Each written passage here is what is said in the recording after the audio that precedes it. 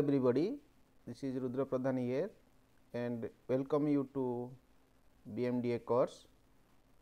We are here to discuss the second unit lecture, that is on exploring data and analytics on spreadsheets. So, let me briefly introduce what we have discussed in the last lectures, that is on introduction to business analytics.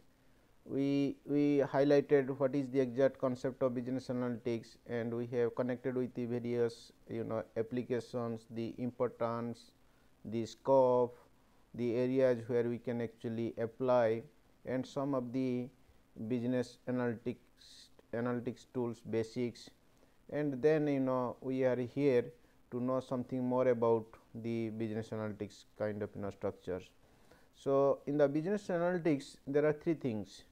So, you must have a problems, and then we must have data, then business analytics tools help you to solve the business problem with the available data and the kind of requirement. So, now once you have a problem, so then the problem can be transferred into a particular structures, maybe in a kind of mathematical model or statistical model. Then with the help of data and the kind of analytical tools, so we can investigate in a much better way, and then we can get more better insights or better kind of inference to solve some of the business problems, and that to get a kind of better or good management decision. So, here the first and requirement is to understand the data, and once you understand the data, then you may be in a position to apply a particular technique, then to solve this management problems. So, let me highlight here the basics about the particular requirement. In the last lectures, we have discussed about the groupings of business analytics, that is descriptive analytics, predictive analytics and prescriptive analytics. The descriptive analytics is the simplest one, and that to use of simply descriptive statistic, data visualization technique, and business related queries to understand the past structure.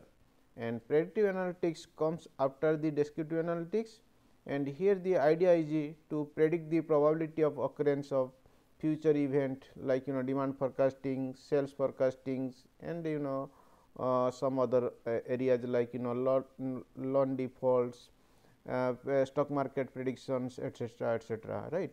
So, in the case of prescriptive analytics, the idea is just to choose the optimum values of the decision variables. However, these three analytics are very closely connected to each other, so far as business requirement is concerned or business decision is concerned.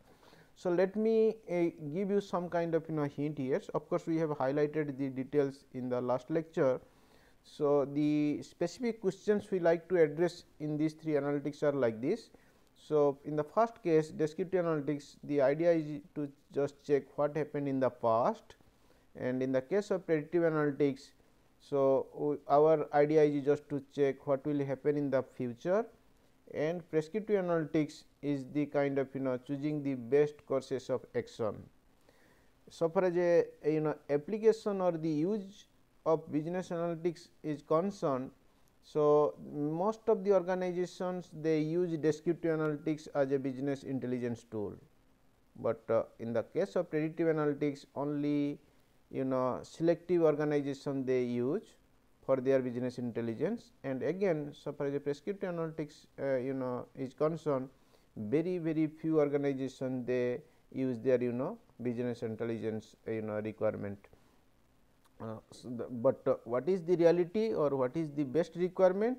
You should analyze the problem in all these three angles. If you analyze the problem in all the three angles, then it will give you better structure or it will give you better decision so far as your management problem is concerned. So, now if you go to the tool basket, then we have actually plenty of tools under the descriptive analytics, we have a plenty of tools in predictive analytics, and we have a plenty of tools in prescriptive analytics. So, in the descriptive analytics we have actually the structure called as a data types and scales, and then measures of central tendency, measures of variation, measures of shape and data visualization. In the case of predictive analytics, we are keen to discuss regression analysis, decision tree, Markov chains, random forest and artificial neural networks. And in the case of prescriptive analytics, we like to highlight linear programming, integer programming, multi-criterion decision making, nonlinear programming, Six Sigma and social media analytics tools. So, we just highlighted couple of tools or techniques under these three category, but in reality there are many more such techniques are readily available to solve some of the business problem, either in predictive analytics or prescriptive analytics or any kind of descriptive structures, right.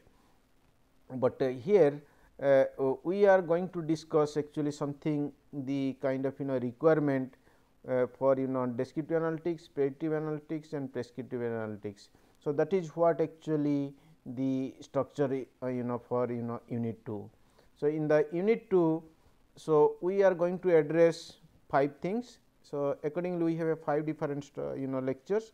So, the first lecture will be on data structure and data view, then second one is the use of spreadsheet functions, then third one is on examples with Excel functions, fourth one is data visualization, then data analysis. And these are the things are mandatory requirement, or we can say that it is a precondition to descriptive analytics, predictive analytics and prescriptive analytics, because we need 3 things. We need actually a problem, data, followed by business analytic tools, and then we will look for decision. So, now until unless you understand the data properly, then you are not in a position to pick up a particular tool for solving the business problem. So, first of all you understand the data, record the data properly, report the data properly, and you do the kind of transformation and structure as per the particular requirement, because the first end data may not be in a particular structure as per your requirement. So, it is you to do the kind of transformation or structuring, so that data can be further used for the problem requirement. So, we are here to address the first one, that to data structure and data view through Excel spreadsheet. So, in this particular lectures, we like to understand the data in the first instance, then the use of Microsoft Excel demos, then do some kind of Excel operations. But in the first end, so before you go to the Excel, so you should understand the data structure first. So, we have already highlighted data structure can be of 4 types: time series, cross sectional, pool and panel. But in this case, since we are dealing with Excel operations or Excel understanding, so I am just reporting here there these 2 structure only. So, that is time series reporting and cross sectional reporting. So, by the way, in that in a kind of data understanding, so you must specify the variable first, and any information related to variable is nothing but called as data. So, the information related to that particular variable can be reported with respect to time, or it can be reported with respect to any cross sectional unit. When you are reporting with respect to time, then cross sectional unit will be constant, and when you are reporting for any cross sectional unit, let us say for individual or organization or industry like that, so then time will be remain fixed, right, a particular time will be remain fixed, and the reporting will be with respect to industry or individuals. For example, so let us say profit is a variables, and for a company X, and the profit is reporting for 2 different year 2016 and 2017, then 10, 20 respectively in million US$. Then this particular structuring is called as a time series data. So, in the second case, the same profit, but it is for a particular company in the year particular company means particular group of company with in a particular year 2016.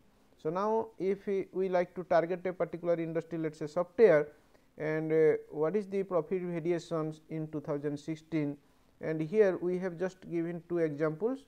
So, one is the company ABC and company PQR, and that too profit for 2016 is 10 million US dollar and 20 million US dollar. The same data I am putting in a different kind of way. So, in the first hand it is called as this is what actually called as time series structure, and this is what actually called as cross sectional structure. In this case cross sectional unit is fixed, and in this case time series structure is actually fixed. Fixing a particular year, then cross sectional unit will change, but here cross sectional unit will be constant for a particular industry or individual. Then time the reporting will be with respect to time. It may be annually, it may be weekly, it may be kind of day wise, but the data will be recorded and reported with a particular structures, either in a kind of cross sectional structure or in a kind of time series structures. Otherwise it is very difficult to understand properly so far as analysis is concerned, or investigation is concerned, right. So, now in order to know much about this, so we can move to the particular Excel spreadsheet. So, we have a plenty of softwares to record the data, to report the data as per the business requirement, or so far as a business analytics is concerned. But Excel spreadsheet is one of the fantastic softwares. It will be very handy and very useful for many advanced softwares, and in fact Excel itself will solve some of the business problem by using their toolbox and kind of techniques, right. So, here in the Excel spreadsheet, so we have actually a complete flexibles how to report the data and how to structure the data, how to analyze the data. We have a different kind of setups in the Excel sheet altogether. So, this will help you lot to work in the kind of fields like business analytics to solve some of the business related problems. You will find very beautiful structure through which you report, you can actually structures, then you can analyze, then you will find some kind of insight and inference so per so as per the particular requirement of business problems, right. So, if you go to the if you go to any Excel spreadsheet, so the standard operation will be like this. So, you have a opening option, saving option, printing options, navigation, then selecting ranges, you can insert a row, you can insert a column, you can delete a row, you can delete a column, you can add-ons, means entering more data, then you can edit the data, then you can actually transpose the data, you can actually go for some kind of transformations by using some kind of formula. Then you have the option of formatting, that means the same data can be in a number format, can be currency format, can be decimal format, can be percentage format. Then you have the option working with the text strings, then you can go for some kind of arithmetic calculations, then you can have the option of formatting text, then modifying options. So, so many things are actually there in the kind of Excel spreadsheet. So, this is the simple structure of Excel spreadsheet, and here you have a tabs, home, insert, page layout, formula, data, review, view, all these things are there. I am very sure all of you are already acquainted with the Excel spreadsheet, and if you are acquainted, it is fine, just you have to actually revisit. If not, then you must be acquainted with Excel spreadsheet, because most of the softwares which you like to use in this particular course, so well connected with Excel spreadsheet. Once you are acquainted with Excel spreadsheet, then enter the data, record the data, structure the data, then the final structure of the data can be imported to any kind of further investigation, or any kind of advanced use of any kind of softwares, right. But here Excel itself will help you some kind of process, but you should understand the particular structure first, then as per the particular requirement, either you can solve the problem in the Excel spreadsheet itself, or you can take the particular data into some other kind of software, and where you can actually investigate as per the particular requirement, right. So, so this is what the standard menu altogether, And if you go to the standard menu, so then you can actually operate the data in a different kind of structure by fixing any kind of mathematical formula. For instance, let us say this is actually a standard kind of operation is there. So, what you can do with the help of some kind of formula, you can actually transfer the data into a different shape, right. So, this is the particular operation you can do in the Excel operations, right. And then you can actually mark the data properly, so that you can recognize as per the particular requirement. So, in the Excel entry, so the data will be recorded and reported in a kind of matrix structures. So, you will find the row wise representation and column wise representation, and then you can understand the particular data in a relative reference, and you can have a kind of an understanding with the absolute reference. For example, so this is what actually relative reference A2. So, that means column A, second row 2, C5 column C, then row 5, D10 column D 10th row, like this. Then absolute reference same things, but it will be reported to a particular particular entry only. So, you must be very careful. So, that is how the beauty of this particular spreadsheet, right. So, once you will be acquainted with this particular system, then you will enjoy the process. So, it will be very handy, and it is like playing a game. So, data handling is a kind of game. You must have interest, and you should know the particular operations, and you should understand the particular structure properly. Until unless you understand, until unless you know the particular structure, you may not be in a position to operate, right. So, the first hand requirement for any kind of business operation or business analytics, that you should understand the data, report the data properly, record the data properly, and operate the data properly. So, all these things can be very easily can be done through Excel spreadsheet, right. Okay, so let me give you another kind of structure. So, in the Excel spreadsheet, you have actually copy options, you have paste options, you can have a drag options, you can drag the row wise kind of entry, then you can drag the column wise kind of entry.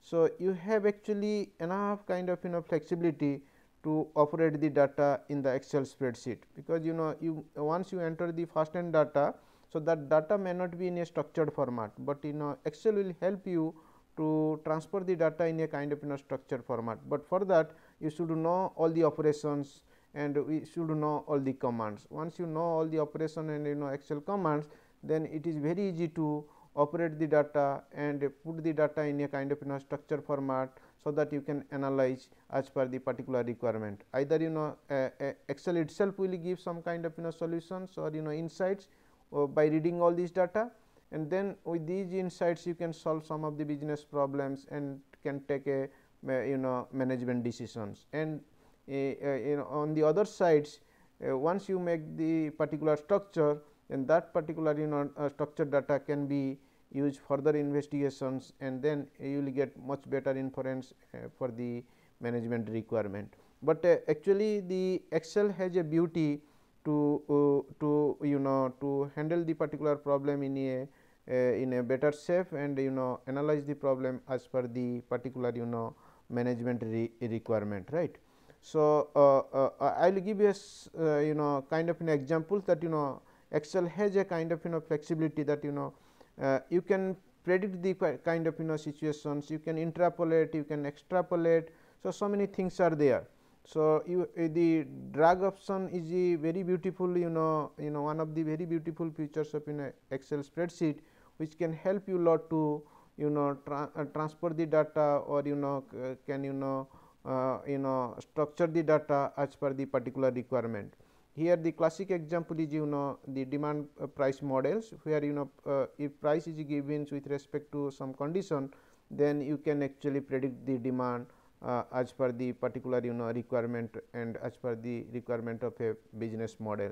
So, usually a price demand structure is like that, you must have a price, then corresponding to price what should be the demand forecastings, right. So, the typical as usual relationship between price quantity can be analyzed like this called as a linear representations between price and quantity, and this is what it is called as a nonlinear representation with respect to price and quantity. And here there are 4 items. If you go to the linear kind of this model, so d equal to a minus bp. So, a b are parameters and d is a kind of variable, p is a variable, p stands for price, d stands for demand, and a is constant and b is constant. So, now once you know the values of a and b, then with change of price you can predict the demand. But the a b actually not constant, but it will be estimated through past values, and once through some kind of advanced analytics tool, and which we will discuss in the later stage. But in the meantime, since it is a kind of Excel view operation, so assuming that a b is constant, then p is given, you are supposed to forecast the demand only. So, now how Excel can help you in this particular process, that we are interested to know. Okay. So, then I will take you to the Excel spreadsheet and let you know how it actually operates in this particular process. This is a linear kind of structure. So, that means here a, you see here a is given, b is given, and price is changing like this. Corresponding to this price, this should be the demand, because the demand equation is here d equal to a minus bp, and then when price will change, then demand will change. When price will change again to 100, then this will be changing demand. Then price is changing to 110, then this is also changing demand, and 120, this will be also having some change. That means technically, so the model model can give some kind of inference that when there is a variation in price, then there is a variation in quantity. So, here we are following a kind of increasing price trend, then we are finding here the structure that it is the quantity in a decreasing trend, because the model is showing some kind of inverse relationship. Why? Because the slope coefficient is coming negative. So, that is why this is a standard kind of theoretical framework or the kind of given model, and we are here predicting and testing these models, and Excel will help you lot for this kind of testing and for this kind of predicting, right. So, let's see how Excel can we will go for some kind of demo, then we get to know how actually happening in the Excel sheet. Then you can easily understand what is the beauty of Excel spreadsheet altogether, right. And this is the another kind of look here. So, if you go to the same problem, but it is a kind of nonlinear kind of modeling. So, that means again this will add value to the Excel spreadsheet, that whether it is a linear model or nonlinear model, but Excel can help you lot to analyze these problems, right. That is again one of the interesting and beauty of the use of Excel spreadsheet, right. So, now I will go to this particular so this is another kind of structure through which analyze, because the previous one is indication about the kind of what I can call, let me take you to the previous one. So, this is actually the kind of structure we followed through absolute reference, then this is the structure we are following through relative reference, right. So, the game between relative reference and absolute reference, then the forecasting can be done. So, by using dragging options, right. So, in the meantime, so the same structures. So, what we can do, we will take you to the particular Excel sheet and I will show you the demo. Okay. So, let us say this is actually the same problem here. So, I have entered here data and your model will be like this. So, the model will be like this, d equal to a minus bp. So, this is what the model, and a is given here. So, this is a value and this is actually b value, and p is now changing with respect to with respect from 80 to let us say 120. In fact, we take up to this much, then this is actually average of this particular series, and then we will check actually when price is changing from one point to another point, how the demand is changing, right. So, then what will you do? So, we will go to this particular structure. So, let us say I have already already calculated this particular structures. Let me give you the a demo how it is actually happening. Let us you just put the equal to options, then by default now the cursor is ready to operate, right. So, what will you do? You have to just give the command, then automatically this will give you some kind of prediction. For instance, here the model is actually represented here d equal to a minus b p. Then by default what I will do here? So, I am just writing here 20,000, okay, 20,000, then minus 10 minus 10 into 10 into, then this I will indicate this price structure, then I will just put enters. Okay. So, now you see here corresponding to this price the demand is this much only.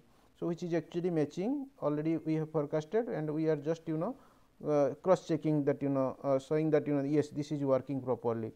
Then you just what will you call dragging options, then you can just drag it and automatically by default. So, it will automatically give you the prediction value of the demand subject to price change. So, when 80 to 90, then it will change from 19,200 to 19,100. When the price again changing to 100, then this will again reduce to 19,000. So, that means this is what actually the particular structure. So, this is what I have actually used for the kind of demand demand forecasting subject to price availability. So, now what I will do here, I will take you this particular testing can be done in two different ways, which I have already highlighted here in the case of see here. So, this is what we have actually pointed out here, this particular structure. Here we have represent relative reference and absolute reference. So, the model which I have tested there is with respect to actually a relative reference, just we specify this particular row and column, then it gives indications. This is the structure which I have already highlighted there, right. So, okay, so that means technically so this particular structure which you have followed, this is called as relative reference. Using the relative reference we have actually tested the model and using Excel sheet. So, how prediction is happening. So, similarly we can do through absolute reference. This is also another way to predict the particular environment. Go to this particular again this spreadsheet and again. So, what I will do here? So, in fact, I have already done here in the case of this is what actually what I have explained here in the case relative reference. Now, I am showing you in the case called as relative absolute reference. Okay. So, go to this particular. So, this is actually the kind of relative structures, and where actually you just put the values and connect with a particular column indications. So, in this case, so you have to actually apply the absolute kind of structure through which you can predict the particular environment. So, now in this case okay. Okay. So, so what so what will you do here? So, this is what actually we have done here. So, now in this case so we are actually reporting the price figure and quantity figures, and the price is changing from 80 to 90, 100, 110, 120. Then it will give you some kind of demand forecasting. So, this is with respect to a relative reference and this is with respect to absolute reference, right. So, in the absolute reference you have to just connect with a particular column and row indications, then you apply the dragging options. As a result, it will give you some kind of structure about the demand forecastings. For instance, here you can actually use some of the other options to know much better about this particular demand forecasting. For instance, let us put equal to here, you can able get to know what is the average price, like put here what is the average price during this particular 5 different periods, then what is the average quantity which you can have actually in this particular structure. So, put it this average. So, the this will give you the average kind of structure about this demand forecasting. So, that means actually what I can say that Excel has a beautiful kind of structure through which you have to do lots of operations to solve some of the business problems, and structure the data, then use this particular data for further kind of investigation by using advanced analytics tools, right. So, these are the various ways we can handle the particular situations, but the thing is that what I can say that Excel use or Excel understanding is one of the basic requirement, or you can say precondition for any kind of business analytics, or business investigation is concerned, right. So, in this lectures what we have actually discussed that you understand the business analytics structures so far as various tools are or analytics baskets are concerned, that is on the basis of descriptive analytics, predictive analytics, prescriptive analytics, and then then you with the help of data structure, data understanding, and Excel operations, you may be in a kind of better position to get some kind of insights or inference for some kind of management decision to solve the business problem. So, what I can summarize here that before you start any kind of investigation through business analytics, one of the fantastic or key requirement is the data, and you have to understand the data, and you have to report and record the data as per the particular requirement, and again with the help of Excel sheet you can operate the data or structure the data as per the problem requirement, or any particular analytics tools requirement. Once you do that, and then you may be in a better position to analyze the problem as per the particular requirement. So, so summation is that you must know the kind of data structures, and then you must know how Excel spreadsheet can use for data entry and data structurings, right. So, again after knowing all these basics about the Excel spreadsheet, so you can also analyze these same problems by using Excel data analysis package, or else you can go for some advanced analytics or softwares through which you can same data can be operated. That means every software has a kind of import and export features. So, you can actually open another software and then import the data Excel data from one file to the particular software, and then through advanced analytics tools you can solve the business problem. So, that means what I like to say that Excel spreadsheet has a beautiful kind of structure through which you can solve some of the problems, and it will help you lot to use the data for problem requirement or problem investigation.